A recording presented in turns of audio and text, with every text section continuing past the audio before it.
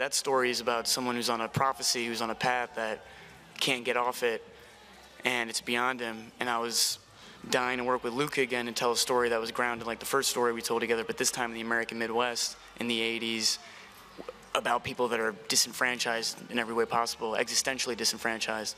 When he said that Chloe Sevigny, Mark Rylance, Taylor Russell, Taylor who I'd seen in Waves, who we had circled a couple projects together that didn't happen in the States, and this one came together very quickly, and that Luca, unlike any experience I've had in a movie, was welcoming my input in a script sense, and that Lee could be taken from an alpha jock more to a broken soul.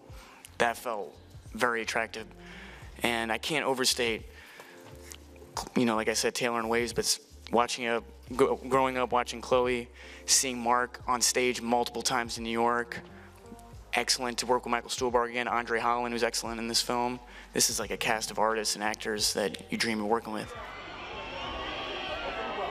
To be young now, to be young whenever. I can only speak for my generation, but it is to be intensely judged. I can't imagine what it is to grow up with the onslaught of social media, and it was a relief to play characters that are wrestling with an internal dilemma, absent the ability to go on Reddit or Twitter or Instagram or TikTok and figure out where they fit in, which is, without casting judgment on that, because if you can find your tribe there, then all the power. But I think it's tough to be alive now. I think societal collapse is in the air. It smells like it, and without being pretentious, that's why hopefully these movies matter, because that's the role of the artist, or so I'm told, is to, you know, shine a light on what's going on.